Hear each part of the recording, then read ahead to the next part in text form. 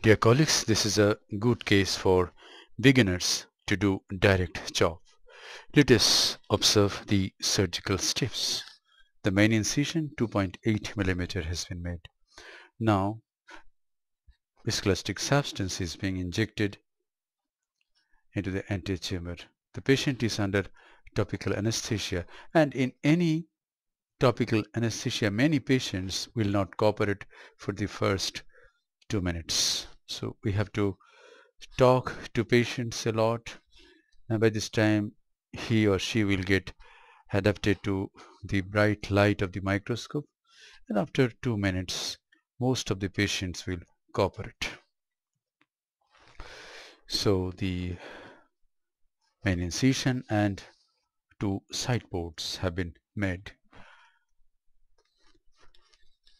Now capsulorhexis is to be done. I incise the anterior pole of the cataract with this 26 gauge bent needle, raise a nice flap which is very easy to hold with a utrata forceps, and here is the utrata forceps.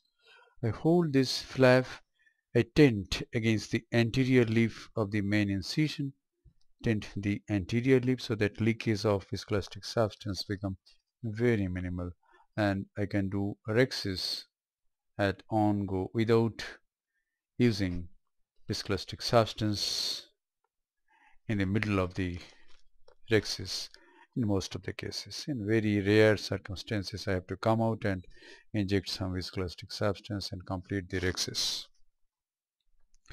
Now hydrodissection, here it is, hydrodissection and hydrodelineation.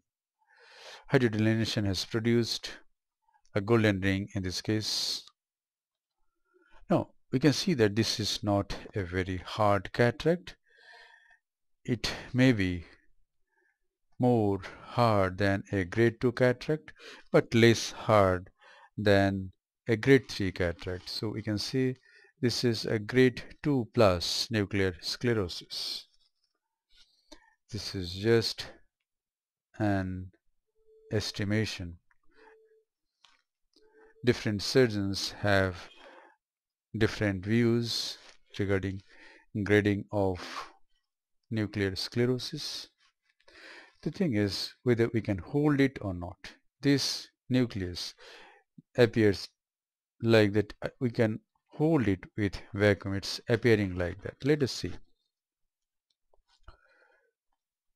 I'm making few scalps, 1, 2 and 3 scalps, and I go at a deeper plane and I chop the nucleus.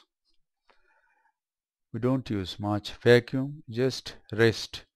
We go to a deeper level, give support with the Phaco tip, and we can slice the nucleus. This nucleus is a brittle one, and it's a very good case for beginners. Brittle nucleus is loved by beginners a lot. That's it. The nucleus has been removed. Now this is what is remaining is cortical lens matter. SPMC is injected, and now a Simcoe cannula 23 gauge is being used in this case to remove the cortical matter.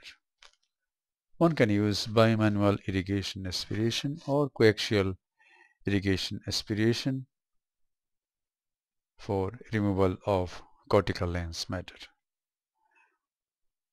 Thorough cleaning is important. With what instrument you clean is least important.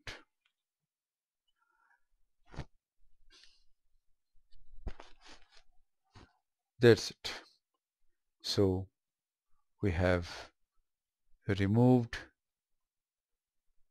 the cortical matter, and little bit of polishing of the posterior capsule is done.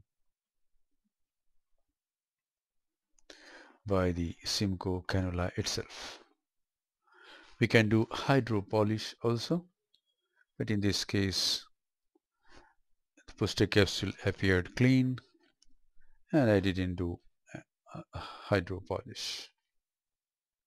Now a hydrophobic acrylic intraocular lens is implanted using viscoelastic substance. Now whenever we use viscoelastic substance, we must clean the viscoelastic substance out of the anterior chamber very thoroughly. The intraocular lens is dialed in such a way that I can go behind the intraocular lens and remove the viscoelastic substance from the capsular bag. Depressed the posterior lip of the main incision so that a lot of viscoelastic substance come out. Now I removed the viscoelastic substance first with Simcoe cannula, flushed out, and now I'm using bimanual irrigation aspiration for the removal of viscoelastic substance, that is HPMC, that I have used in this case.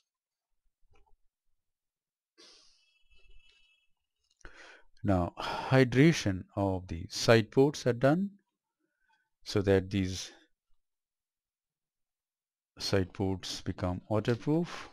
The final wash is given, detergent is formed and the case gets over.